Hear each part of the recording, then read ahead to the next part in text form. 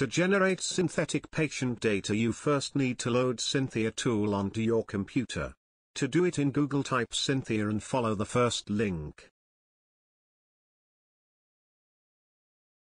Next, clone the Synthea GitHub repo onto your computer.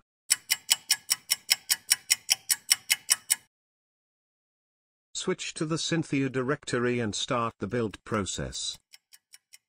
It might take 10 to 15 minutes or more.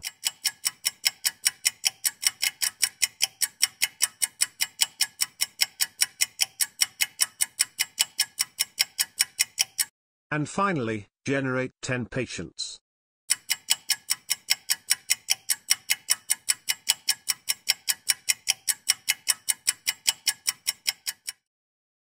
Check your generated data in the output/FHIR folder. Here they are, FHIR bundles Synthea just generated. You can configure multiple parameters for Synthea. For instance, I want to remove these random numbers Synthea adds to the patient names. To do that, I need to adjust the file synthea.properties under src/main/resources. The parameter I need is named append numbers to person names on line 98. It is currently set to true. Let's change it and rerun our data generation.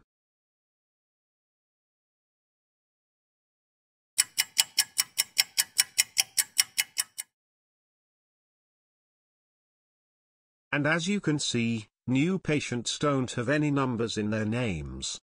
For additional information, check out Synthea GitHub and Synthea website.